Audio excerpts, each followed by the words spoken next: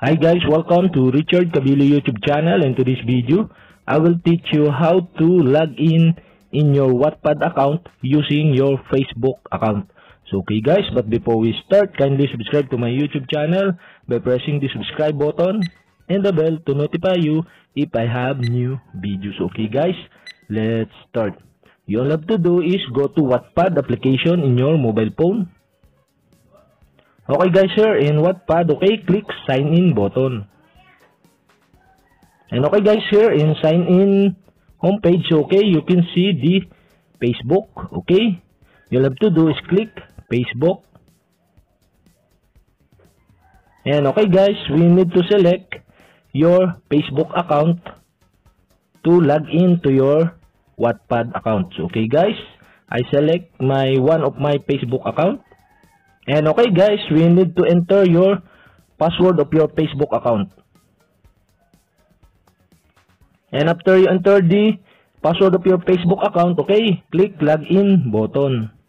And okay guys, Wattpad will receive your name and profile picture, email address, and birthday of your Facebook account. Okay, after that, click continue as your Facebook account. Okay guys, to get the best Wattpad experience, we want to know a bit about you. So okay, you can see the option and okay, you can select. Okay, I select, I like to read. So okay, and after that, click next button. And to get the best Wattpad experience, tell us about yourself. Your response will be kept private.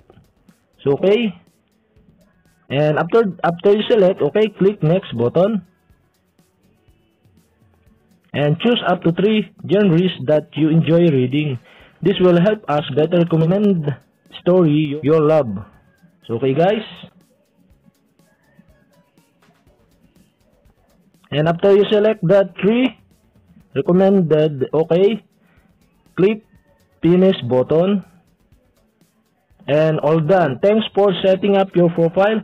About word of stories await you. So okay, click start reading. And okay guys, we have successfully logged into Wattpad using your Facebook account. So okay guys, if you have a question, kindly comment below. And don't forget to hit the subscribe button and the bell to notify you if I have new videos. Okay guys, thank you for watching.